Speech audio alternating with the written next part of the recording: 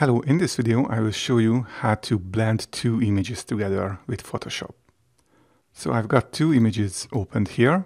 First we need to drag one onto the other, so I will just move this to a new window and I will just drag it here. We don't need this anymore, and let's just position this image like this.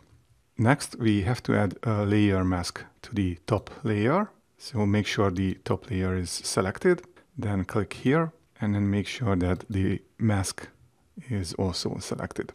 Now we need to go to the gradient tool, and from here, let's select the foreground to transparent gradient.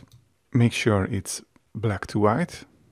And now we can start drawing gradients. Let's try it. And as you can see, it made part of the top image transparent. So basically, the longer the gradient, the bigger chunk of the image will become transparent. And you can just try it from different angles to make sure you don't see the edges of the top image.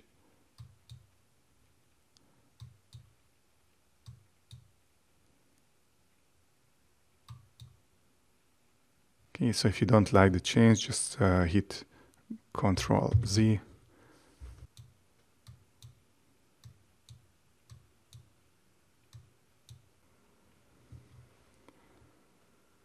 Okay, so I kind of like this one, maybe just a little bit from here.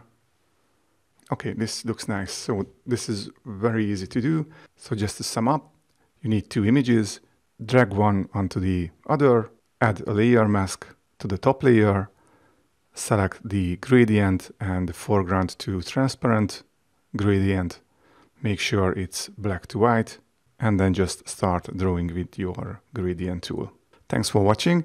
Leave a comment if you have any questions.